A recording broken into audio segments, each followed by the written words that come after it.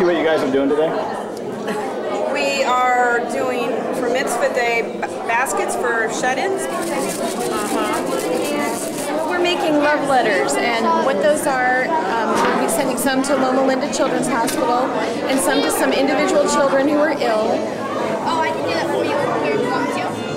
Little tiny things. We're painting the kitchen. Rags are on the other side. Yeah, that's fine. Yeah, you guys go down there and they come on up here. Okay? Great.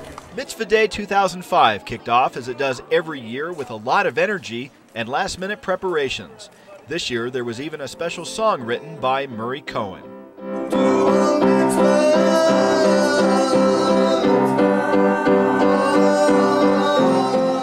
So with a few last-minute words by this year's chairman, Larry Mink, and a talk from Rabbi Cohen to the children about the importance of doing mitzvahs, volunteers were off and running with one common goal: to make a difference in people's lives.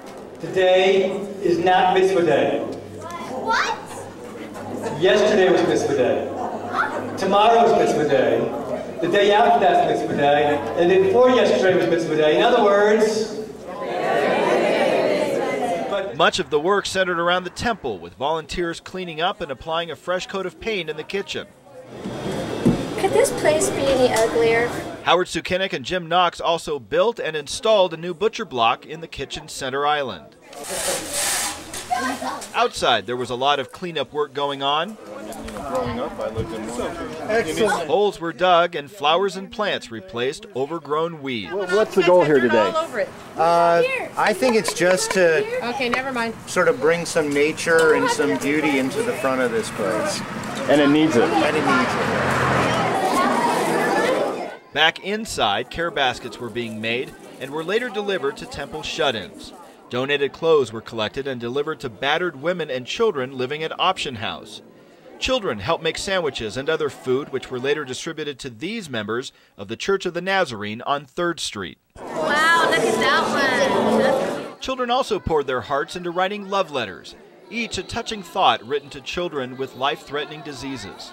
In the Robinson Room, the youth group conducted screenings for bone marrow testing. Here, a match could mean the gift of life.